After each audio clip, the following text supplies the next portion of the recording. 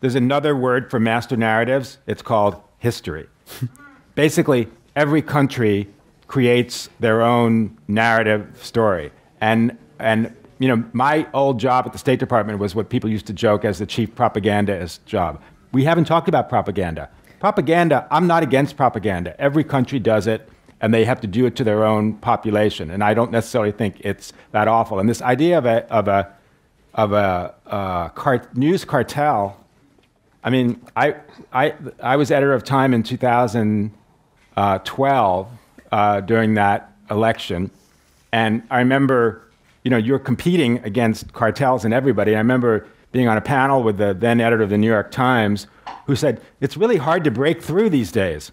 This is the editor of the New York Times saying it's hard to break through. I wanted to jump off the platform. Like, what's it like for the rest of everybody? So, I mean, there are cartels, but cartels don't have hegemony like they used to.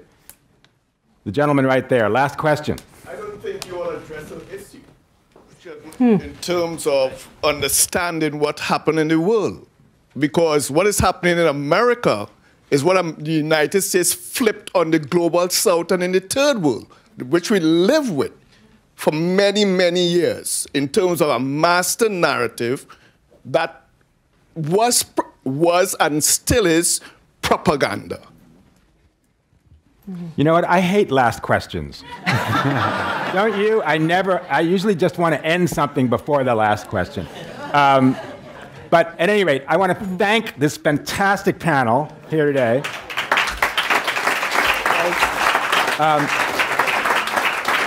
And I do want to say, I actually think, I mean, the talk about optimism, I mean, the optimism is all of you there figuring out how to teach your students about this and using some of the techniques and some of the sources that we've talked about here today. And I hope you're successful. Thank you very much.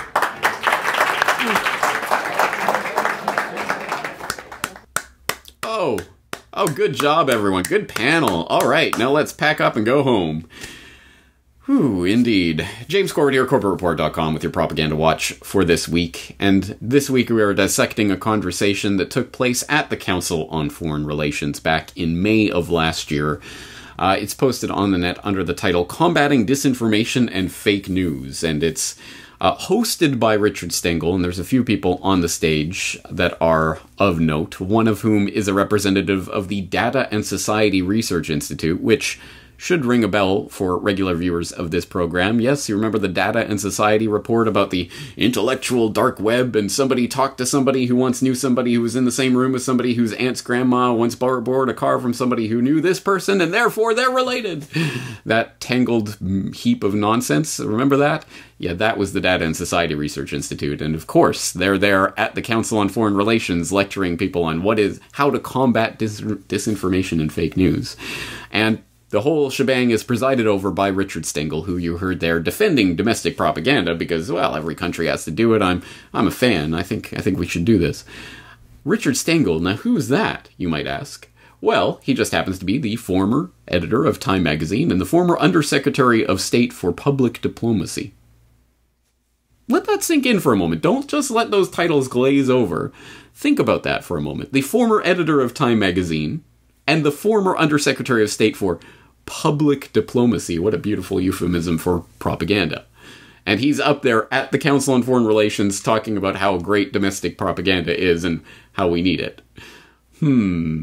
There's an important relationship to be pointed out there. And then, of course, yeah, all of this is taking place under the umbrella of combating disinformation and fake news. I mean, it's irony and hypocrisy on top of irony and hypocrisy. It's turtles all the way down. It's hilarious, in a sense, if it wasn't so important.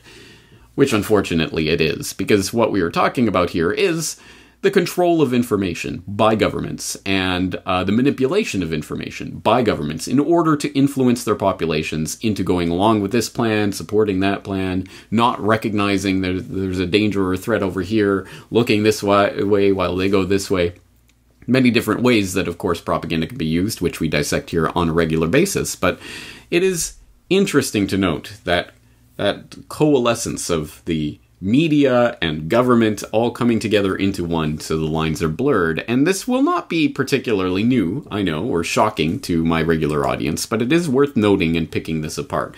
Now, the first thing that happens when you start talking about domestic propaganda, for Americans at any rate, people will bring up the Smith-Mundt Act of 1948, which was an act of Congress. It was put into law, obviously in 1948, that did put in some barriers towards the dissemination of U.S. State Department propaganda within the United States. So this is State Department propaganda created by its various media tentacles around the world.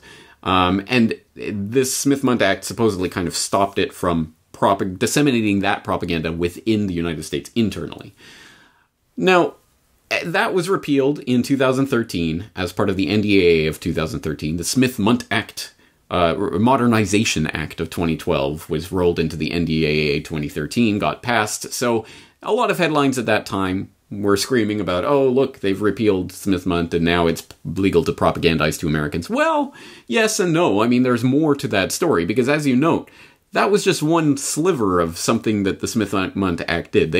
It prevented the State Department's various media tentacles around the world, Radio Free Liberty and all of that, from disseminating information within the United States. But that didn't exactly stop or even pretend to stop dissemination of propaganda more broadly within the United States. Of course, that has been going on the whole time, and it continues to go on, and it had nothing to do with Smith-Mundt. So Smith-Mundt was important, but not the be-all and end-all when we talk about dissemination of propaganda in the United States, U.S. government propaganda to U.S. citizens. There's a number of things that supposedly kind of put limits or restrictions or restraints on the ability of the U.S. government to disseminate propaganda internally, but they didn't do a very good job of it, as you can imagine. One example, U.S. Code Title V, Section 3107, the Gillette Amendment of 1913, states quite clearly, appropriated funds may not be used to pay a publicity expert unless specifically appropriated for that purpose.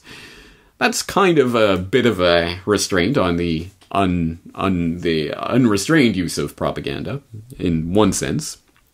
You have USC Title 10, Section 2241A, which reads, funds available to the Department of Defense may not be obligated or expended for publicity or propaganda purposes within the United States, not otherwise specifically authorized by law. So as long as Congress passes a law saying it's okay, then it's okay. Well, okay, again, it's a type of restraint. You even have a part of the annual appropriations bill for Congress every year since 1951 has contained the phrase, no part of any appropriation contained in this or any other act shall be used for publicity or propaganda purposes within the United States not heretofore authorized by the Congress. Again, as long as Congress says it's okay, then it's okay. But again, so there's all these kinds of checks and restraints that have been put in place that sound good, and theoretically, in a perfect system run by angels, this would hamper the government from disseminating propaganda. Of course it doesn't. And you know that because you, knowingly or not, have no doubt been exposed to government propaganda in your life, packaged, of course, as news. When President Bush signed the Medicare Prescription Drug Improvement and Modernization Act into law last month, millions of people who are covered by Medicare began asking how it will help them. This is going to be the same Medicare system, only with new benefits, more choices, more opportunities for enhanced benefits. Most of the attention has focused on the new prescription drug benefit that takes effect in 2006. Then all people with Medicare will be able to get coverage that will lower their prescription drug spending. In the meantime, Medicare will offer some immediate help through a discount card. There will be more than one to choose from. In June of this year, seniors will have access to a drug discount card that Medicare endorses, giving them between 10 to 25% discounts on their prescription drugs. And lower-income seniors get additional help, a $600 credit. Starting in 2005, the law also provides new preventive services, like a physical exam for all beneficiaries within the first 6 months of enrollment in Medicare. This preventative benefit, along with others, including cholesterol screening, diabetes screening, and heart disease screening, should help seniors stay healthy and have a better quality of life. Medicare officials emphasize that no one will be forced to sign up for any of the new benefits. It's completely voluntary. Seniors will be able to partake of the new Medicare system or the old Medicare system. The new law, say officials, simply offers people with Medicare ways to make their health coverage more affordable. In Washington, I'm Karen Ryan reporting. All right, now probably few remember this at this time, but back 15 years ago, this was a big story. No, not the story that you just watched. That was just someone reporting for, I don't know, CBS or NBC or one of the BS networks. I don't know. Doesn't matter. Wait, no, it didn't say any affiliate or any network name. Who was that? Karen Ryan reporting from Washington? Oh, that's right. That's Karen Ryan, who was hired by the Department of Health and Human Services, working for a PR firm hired by HHS to present basically a video news release for the HHS on behalf of some Medicare propaganda that the government was hoping to float at the time. That wasn't a news piece at all. It was a PR puff piece. But it's packaged like a news piece and shipped off to all the various networks and affiliates and tentacles of the US media propaganda mill so that it will be run. Hey guys, you guys need a story for tonight's 6 o'clock news? Here's one. It's all packaged and ready to go for you. You just introduce it and play. And there's a minute and a half of your news coverage covered. Wait, this is actually specifically produced by a PR firm contracted for the US Department of Health and Human Services. This is literally PR propaganda, as you will note by the sit-down interview with the U.S. government representative who's clearly reading a script. It's just, this is as packaged and phony as it gets, but wait. And that became a big story at the time. Karen Ryan and this fake report, and the New York Times picked it up, and hey, did you know there's this whole video news release thing going on, and they're packaging propaganda as news? Well, actually, yeah, it'd been going on for a very long time. It had been employed many times. But it became a big news to the point where even President Bush had to answer for the use of this domestic propaganda.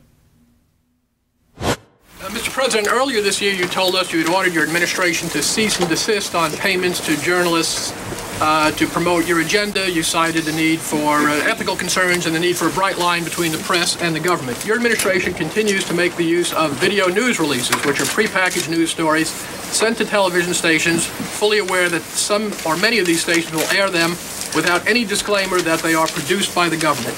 Comptroller General of the United States this week said that raises ethical questions.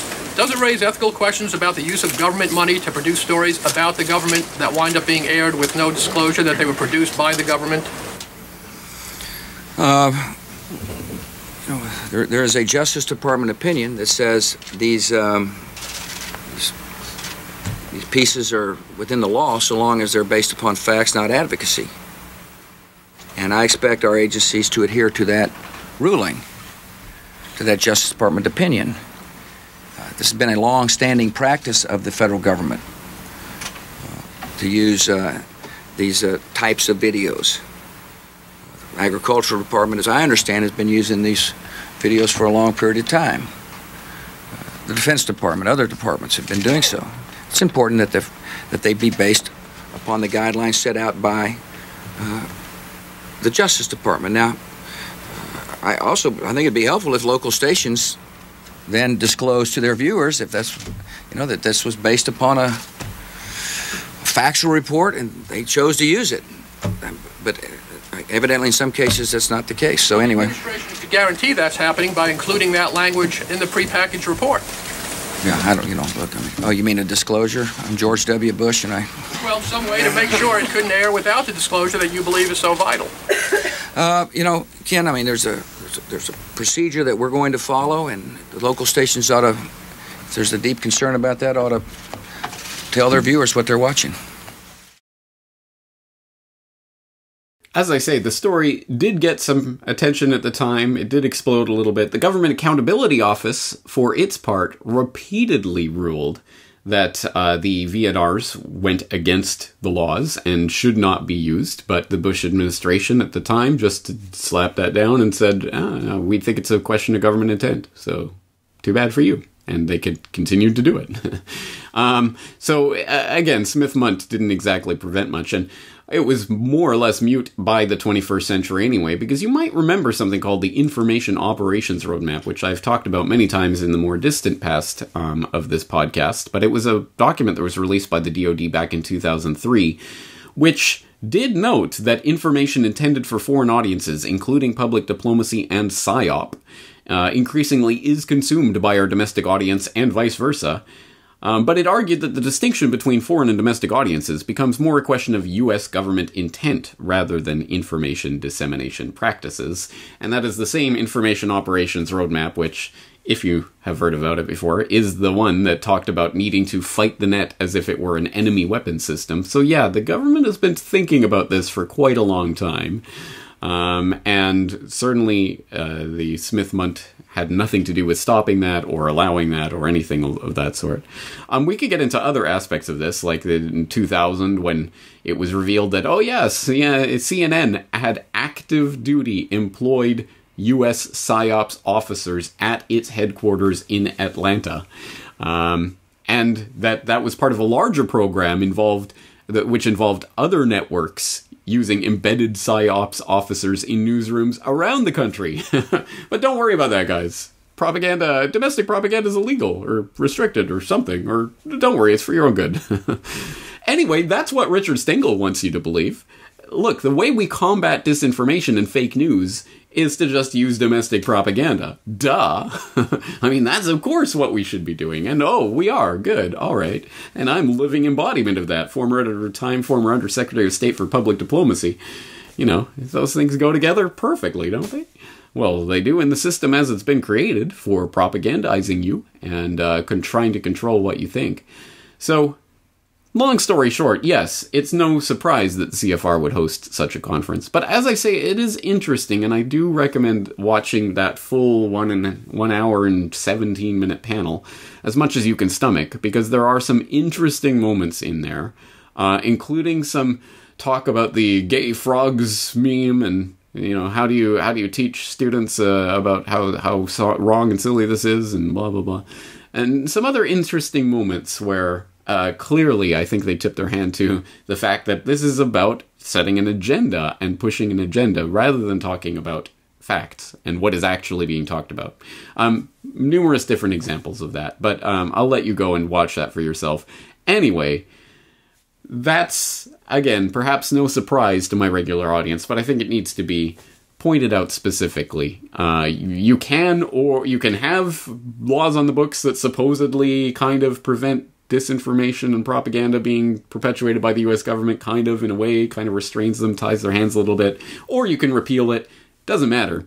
Either way, propaganda is going to be deployed by the U.S. government against its own citizens, and, realistically, every government against its own citizens.